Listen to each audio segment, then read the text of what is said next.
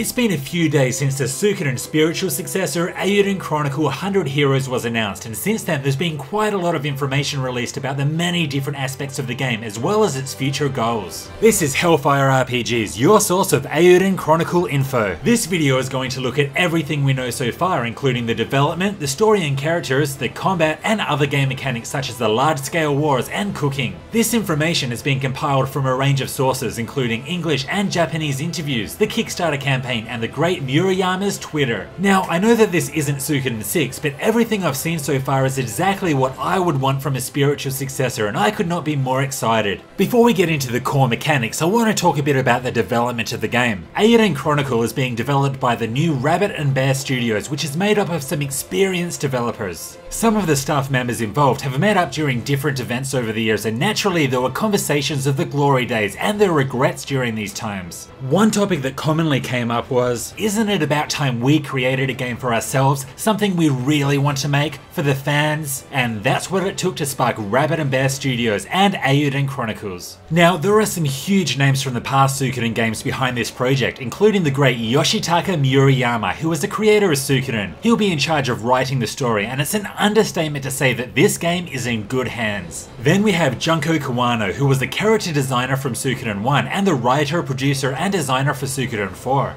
There's also Osamu Kamuda, who worked on Suikoden Tactics and Tyricus. He'll be in charge of the system design and direction for this game. Another key staff member is Junichi Murakami, who worked on Castlevania Aria of Sorrow and will be doing the art direction and production. Then there are two well-known, experienced composers on board. First is Motoi Sakuraba, who worked on the Tale series, and then there's Mishiko Naruke from the Wild Arms series. I apologize if I'm mispronouncing these names. It was also stated that there will be new announcements made for any new veterans that come on board. When I heard this, I immediately got my hopes up for Miki Higashino. If she joined the crew, then it really would be the dream team. One question that I commonly see asked is when will it be released and for which platforms? At this point, the estimated time is fall 2022. It was originally going to be just on PC, but the Kickstarter project has just reached the growth goal for console releases. These intended consoles include PS4, PS5, Xbox One, Xbox Series X, and the new generation Nintendo system. Now, one thing that makes Suikoden so amazing is the lore and world building through multiple titles. If the crowdfunding goes well and the project is heavily supported, then there is a very good chance that the developers will continue making games for the series. This is why it is so important to show your support right now on Kickstarter. And finally, as far as localization goes, at a bare minimum, the staff plan to have English and Japanese voices in the game. One of the stretch goals was also to have Chinese translation, so we can only assume more countries will receive a localization with more funding. With Murayama at the helm, I have no doubt that Eiyuden Chronicle will be an epic tale. Here's what we know so far. The story will focus on two characters, Sane, a young and gifted Imperial officer, and Noah, a boy from a remote village. These two characters become friends despite being on two different sides of a conflict between the League of Nations and the Goldian Empire, who wish to expand their reach through rune lenses. While these two characters have good intentions and a strong friendship, the way they go about achieving their goals are different, and as you progress through the story, you'll see what becomes of these characters and the choices that they're forced to make. Two friends, different sides of the war, sound familiar? This has Rue and Joy written all over it, and I could not be more excited to see where this leads.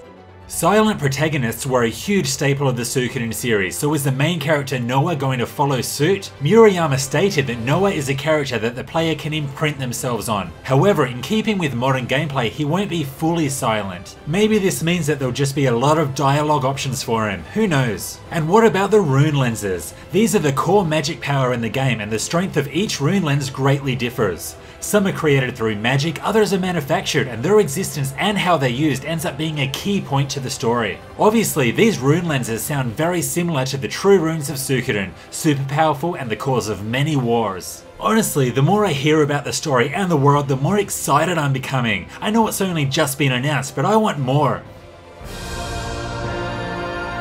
Now it's time to dive into some of the mechanics. We'll start with the 100 characters that can be recruited. It should be noted that more characters will be added to this already massive list as stretch goals. For instance, after raising 2.1 million, the Beastman mercenary Eupharius 7 was added. There have only been images and bios for 7 characters so far, but Murayama did state that they really want a variety in characters and for players to find a character that is their favourite and that speaks to them. He also added that there will be a few really wacky characters that stand stand out as well. With over 100 characters, it would be easy for some to simply fade into the background. That is why there will be a huge focus on character use outside of the main party. Your other recruited characters can form other parties and be sent on other tasks and missions. One example given was that you may see them improving the fortress or fighting on the overworld with other parties. This sounds incredible. Personally, I really want to see missions where you need to form multiple parties of 6, such as that epic Luca Blight battle. The screenshots that we've seen so far only show speech bubbles, but the goal is for them to have portraits when speaking.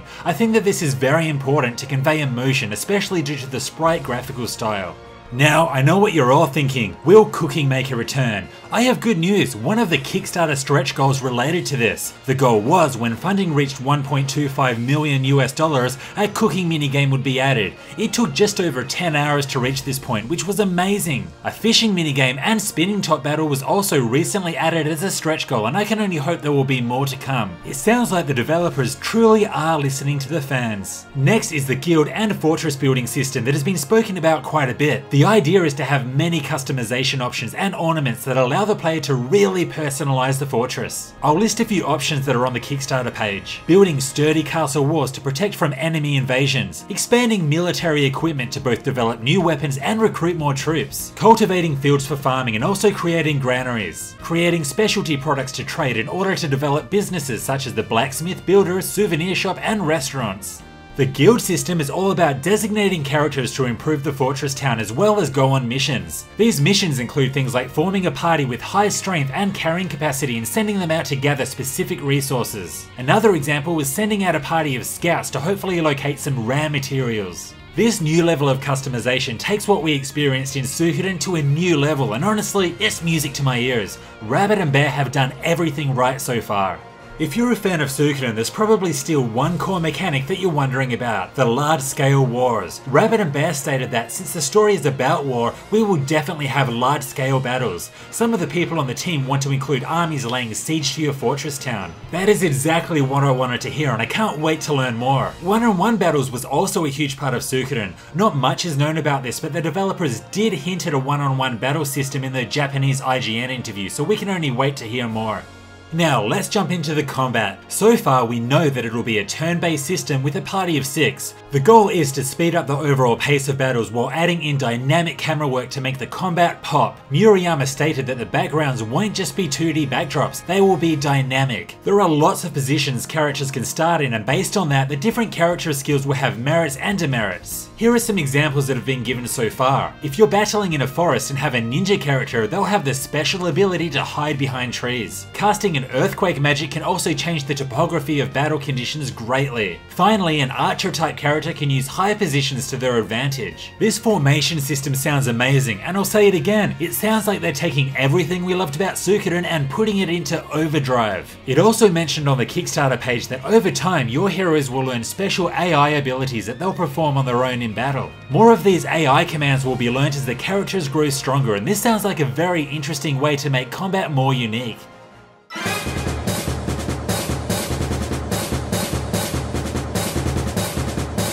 Now it's time to talk about the Kickstarter campaign that dropped a few days ago. The developers decided to take this path in order to give them full freedom and control over the game that they want to make. If the game was controlled by a publisher, then this just wouldn't be possible. Eiyuden Chronicle 100 Heroes is for the fans, and this goal has been reinforced big time through the campaign and the days leading up to it. Who are these fans? That's me. That's you. Fans of Suikoden, and so far everything I've seen has exceeded my expectations of what a Suikoden-like game should be. Murayama stated that in order for us to make Eiyuden Chronicles the game it needs to be, a game for the fans, we need those same fans to lend us their strength. He's talking to us guys. For this game to be what we want it to be, the true successor to the Suikoden series, it's up to us to show our support, not after the game is released, but now. It's going to take more than 100 heroes to get this game to the standard that we all want, so if you're financially in a situation that allows for it, then I encourage you to show your support and back the Kickstarter campaign. What are your thoughts on Eiyuden Chronicles so far? Have you backed the project yet? Let me know in the comments. This was Hellfire RPGs, thanks for watching. If you liked this video, hit like and sub for loads more Eiyuden Chronicle and RPG content, and come say hi on the socials. See you next time.